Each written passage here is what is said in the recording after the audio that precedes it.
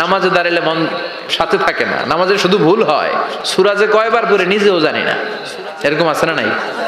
এদিকে ওদিকে চলে যায়। এখন মনটারে কিভাবে আপনি এক জায়গায় আনবেন, কনসেন্ট্রেট করবেন কিভাবে? বিশ্বনবী একবার মসজিদে ঢুকে দেখলেন এক সাহাবী নামাজ পড়তেছে, আল্লাহু আকবার, নামাজের মধ্যে এরকম করতেছে। এরকম করে না অনেকে? নামাজের পরে দাড়িও টানে, দাড়িও চুলকে, আছে না নাই? নামাজ পরে জামাও সোজা করে, নামাজ পরে দাড়িও টানে। বিশ্বনবী বললেন লাউ খাশাআত কলবুহু লা খাশাআত জাওয়ারিহুহু, এর অন্তরে যদি আল্লাহর ভয় থাকতো তাহলে এর অঙ্গ প্রত্যঙ্গের মধ্যেও এই ভয়ের ইম্প্যাক্ট পড়তো। এই সাহাবীর অন্তরে আল্লাহর ভয় নাই, খুশু নাই, এজন্য হাতে পায়ের মধ্যেও খুশু নাই, হাত একবার এদিকে নড়ে আরেকবার ওদিকে নড়ে। আমাদের এরকম সমস্যা আছে না নাই? বিশ্বনবী বললেন তোমাদের যদি খুশু খুদু নামাজের মধ্যে বাড়াতে মনে চায়, নামাজের মুসল্লায় দাঁড়িয়ে হৃদয়টারে যদি আল্লাহর আরশে পাঠিয়ে দিতে মনে চায়, তাহলে নামাজের মুসল্লায় যখন দাঁড়াবা মনে করবা এটাই হতে পারে জীবনের শেষ নামাজ। 5টা টিপস দিব আপনাদের মনোযোগ বাড়ানোর জন্য। 5টা। কয়টা? নামাজে মনোযোগায়ন কিভাবে করবেন 5টা টিপস খেয়াল করে রাখেন, কিভাবে নামাজের মনোযোগ বৃদ্ধি করবেন। টিপস নাম্বার 1, সল্লু সলাতান মুআদ্দিয়া, বিদায়ী নামাজ পড়বেন। মনে করবেন হতে পারে আজকের এই নামাজটাই আমার জীবনের শেষ নামাজ। এখন বাজে 10:30, আপনাকে বলা হলো আজ রাত 1টার দিকে আপনার জীবনের হায়াত ফুরিয়ে যাবে, চলে যাওয়া লাগবে না? আমাদের থাকতে পারবো আমরা? চলে যাওয়া লাগবে। রাত 1টায় মালাকুল মউত চলে এসে রূহ কবজ করে নিয়ে যাবে। আর 1.5 ঘন্টা আপনার হাতে সময়। এই 1.5 ঘন্টায় আপনি নামাজ রোজা যা পারেন করে নেন, আপনার হুঁশ থাকবে? কথা কন। 1.5 ঘন্টা পরে আপনার মরণ। আপনি তাড়াতাড়ি করে ওযু করে আসবেন, যা নামাজে দাঁড়াবেন, মনে মনে ভাববেন আজকে জনমের মতো মাফ চামু আল্লাহর কাছে, আকাম কুকাম যা করছি সব কাইন্দা একেবারে মাফ করায় ফেলাম আল্লাহর কাছে, ঠিক কি না? সেদিন আপনি ওযু করবেন চমৎকার ভাবে পাঞ্জাবিটা পরে, আতর মেখে, টুপিটা পরে মুসল্লার মধ্যে দাঁড়িয়ে আল্লাহু আকবার বলে নামাজ শুরু করবেন। ওই দিনের নামাজে আপনার কোনো তাড়াহুড়ো নাই। আছে? আজীবন তাড়াহুড়ো করছেন, কিন্তু ওই দিন আপনার তাড়াহুড়ো নাই। ওই দিনের রুকুটা আপনার জীবনের শ্রেষ্ঠতম রুকু হয়ে যাবে। ওই দিনের সেজদাটা আপনার জীবনের শ্রেষ্ঠতম সেজদা হয়ে যাবে। ওই দিন আপনি সেজদায় পড়ে চোখের পানি দিয়ে জায়নামাজ ভিজিয়ে দিবেন। দিবেন না? কথা বলেন, দিবেন না? এর কারণ আপনি জেনে গেছেন এটাই আপনার জীবনের শেষ নামাজ, ঠিক কি না? তো এই যে প্রত্যেক নামাজের সময় মসজিদে যে আল্লাহু আকবার বলে যে দাঁড়াই, এই নামাজের পরে আবার কোন নামাজের চান্স আমি জীবনে পাবো কিনা কোনো গ্যারান্টি আছে? চিল্লায় বলতে হবে, গ্যারান্টি আছে? আরো 30 মিনিট আমরা সবাই বেঁচে থাকবো, গ্যারান্টি? আরো 10 মিনিট বাঁচবো, গ্যারান্টি? শ্বাস যেটা ভিতরে নিলাম ফেলতে পারবো, কোনো গ্যারান্টি আছে? তাহলে প্রতিটা নামাজের সময় আমরা এই কথাটা ভাবি না কেন যে হতে পারে এই নামাজটাই আমার জীবনের শেষ নামাজ, হতে পারে আজকের এই সেজদাটা আমার জীবনের শেষ সেজদা। চিল্লায় বলেন ঠিক কি না? বিশ্বনবী শিখায় দিলেন মনোযোগায়নের প্রথম পদ্ধতি। নামাজে মনোযোগ থাকে না, মনোযোগ যদি বাড়াতে চাও ভাবো এটাই হতে পারে জীবনের শেষ নামাজ। সল্লু সালাতান মুআদ্দিয়া, perform the salah as if this is your last and final prayer। এমন ভাবে নামাজ পড়ো মনে করো এটাই হতে পারে জীবনের শেষ নামাজ। আজকে থেকে প্রত্যেকবার আল্লাহু আকবার বলার সময় এটা ভাবতে পারবো না আমরা যে হতে পারে এই নামাজটা আমার শেষ নামাজ। এই চিন্তাটা মাথার মধ্যে রাখার দরকার আছে না নাই? সাইয়েদনা আলী রাদিয়াল্লাহু তাআলা আনহু উনি যখন নামাজে দাঁড়াতেন দিন দুনিয়ার হুঁশ থাকতো না। উনার পায়ের মধ্যে জিহাদের ময়দানে তীর ঢুকেছে। তীর বের করতে গেলেই চিৎকার মারে, কাউরে তীর ধরতে দেয় না। বিশ্বনবী বললেন বেলাল আকিমিস সালাহ, নামাজের ইকামত দাও।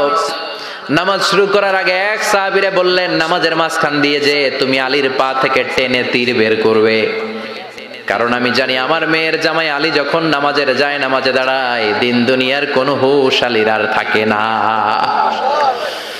ইকামত হলো আল্লাহু আকবার, আল্লাহু আকবার। বিশ্বনবী নামাজ শুরু করলেন, রুকু দিলেন, সিজদা দিলেন। দ্বিতীয় রাকাতের জন্য যখন দাঁড়ালেন বিশ্বনবীর কথা মতো এই সাহাবী যে কাতারের মাঝখানে সাইয়েদনা আলীর পা থেকে গায়ে যত জোর ছিল টান মেরে তীর বের করেছে, ফিনকে দিয়ে রক্ত বের হয়েছে। সাইয়েদনা আলী মুহূর্তের জন্য টের পায় নাই। নামাজ শেষ, সালাম ফিরালেন, তাকিয়ে দেখে পায়ে তীর নাই, চারদিকে শুধু রক্তের বন্যা। বিশ্বনবী বললেন, ও আলী চিন্তা করো না, আমার কথা মতো এক সাহাবী তোমার পা থেকে তীর বের করেছে। আমি জানি যখন তুমি নামাজের মুসল্লায় দাঁড়িয়ে যাও তোমার মনটা দুনিয়ায় থাকে না, তোমার মনটা আল্লাহর আরশের দিকে চলে যায়।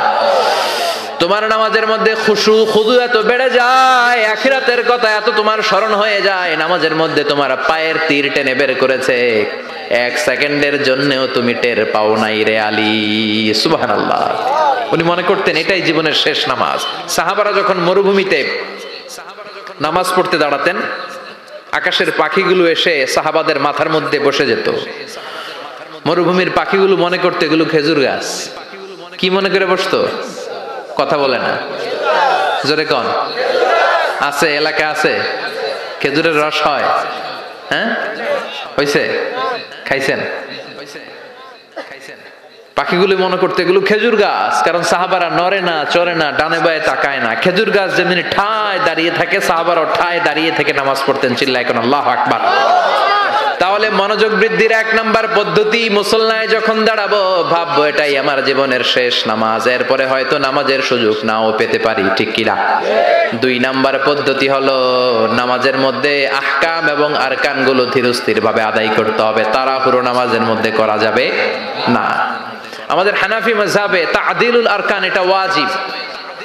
রুকুনগুলো আদায় করার সময় ধীরস্থির ভাবে আদায় করা এটা হানাফি মাযহাবে কি ওয়াজিব। চিল্লায় বলেন, এটা কি ওয়াজিব? তরক করলে কি করতে হয়? হ্যাঁ, সহু সেজদা দিতে হয়। কিন্তু অন্যান্য মাযহাবে এটা ফরজ, এটা বাদ দিলে আপনার নামাজই হবে না, তাড়াহুড়ো করলে নামাজই হবে না। বিশ্বনবী দেখলেন মসজিদে নববীতে এক সাহাবী নামাজ পড়ে, নামাজ শেষে নবীর কাছে আসলে বিশ্বনবী বললেন, সল্লি ফাইন্নাকা লাম তুসল্লি, নামাজ পড়ো কারণ তোমার নামাজ হয় নাই। সাহাবী আবার পড়লেন, আবার আসলেন, বিশ্বনবী বললেন, সল্লি ফাইন্নাকা লাম তুসল্লি, নামাজ পড়ো তোমার নামাজ হয় নাই। সাহাবী আবার নামাজ পড়ে আবার নবীর কাছে আসলেন, বিশ্বনবী বললেন, সল্লি ফাইন্নাকা লাম তুসল্লি, নামাজ পড়ো নামাজ হয় নাই। এবার সাহাবী এসে বলে, ও নবী তিনবার পড়লাম, নামাজ আমার হয় না, এর চেয়ে ভালো নামাজ আমি পড়তে জানি না। বিশ্বনবী বললেন, তাহলে আসো আমি শিখাইয়া দেই, যখন নামাজে দাঁড়াবা ধীরস্থির ভাবে দাঁড়াবা, রুকুতে যখন যাবা পিঠটারে টান টান করে সোজা করে দিবা। বিশ্বনবী যখন রুকু দিতেন বিশ্বনবীর পিঠটা একেবারে স্ট্রেট ফরওয়ার্ড। সাহাবারা বলতেন বিশ্বনবীর রুকু দেওয়া পিঠের উপরে যদি পানি ভর্তি একটা গ্লাস রেখে দেওয়া হয়, পানিগুলা কাঁপবে না, গ্লাসটাও পড়বে না। সুবহানাল্লাহ। তার মানে বিশ্বনবীর রুকুর পিঠটা কেমন ছিল? Straight forward. বিশ্বনবী বলেন, রুকু থেকে দাঁড়াবা ধীরস্থির ভাবে দাঁড়াও, আবার সেজদায় গেলে ধীরস্থির ভাবে যাও। আমাদের দেশে অনেকে রুকু থেকে কোন রকম মাথাটা তুলে আবার সেজদায় দৌড় মারে, আছে না নাই? লক্ষ্মীপুরে নাই, এদিকেও আছে। দুই সেজদার মাঝখানে ধীরস্থির ভাবে বসা হচ্ছে ওয়াজিব। অনেকে এক সেজদা থেকে কোন রকম মাথাটা একটু উপরের দিকে উঠিয়ে আরেক সেজদায় মুরগির মতো ঠোকর মারে, এরকম তো এদিকে নাই না? আবার অনেকে ইমাম সাহেবের আগে দৌড় মারে, আছে না নাই?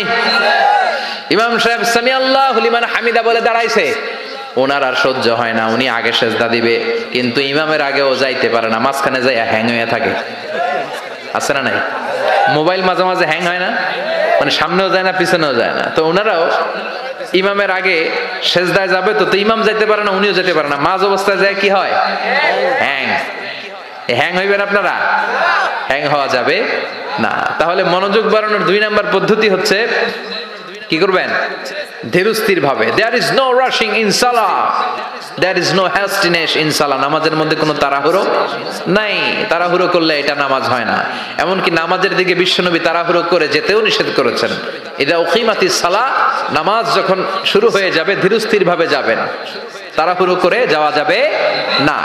তিন নাম্বার পদ্ধতি, জামাতে পড়বেন, তাহলে মনোযোগ বাড়ায় দিবে কে? বিশ্বনবী বলেন, সালাতুল জামাআত আফদলু সালাতাল ফারদি বি27 দারাজা। একা একা নামাজ পড়লে যতটুকু সওয়াব হয়, জামাতে নামাজ পড়লে 27 গুণ বেশি সওয়াব হয়। জামাতে পড়ার দরকার আছে না নাই? জামাতে পড়লে আর মনোযোগ এদিক সেদিক যায় না। সবাই আল্লাহু আকবার, আমি আল্লাহু আকবার, সবাই আসসালামু আলাইকুম ওয়া রাহমাতুল্লাহ, আমি আসসালামু আলাইকুম ওয়া রাহমাতুল্লাহ, মন আমার এদিক সেদিক যাওয়ার সুযোগ আছে কম, ঠিক কি না? 4 নাম্বার, নামাজে যা বলেন অর্থ বোঝার চেষ্টা করেন।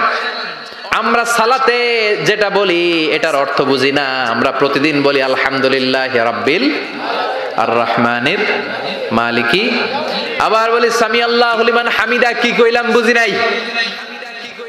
সুবহান রাব্বিয়াল আলা মানে কি জানি না। আত-তাহিয়াত লিল্লাহি ওয়াস সালাওয়াত ওয়াত তাইয়্যিবাত অর্থ কি জানি না। এজন্য সালাতে যা বলেন এটা বুঝে বুঝে বলার চেষ্টা করেন।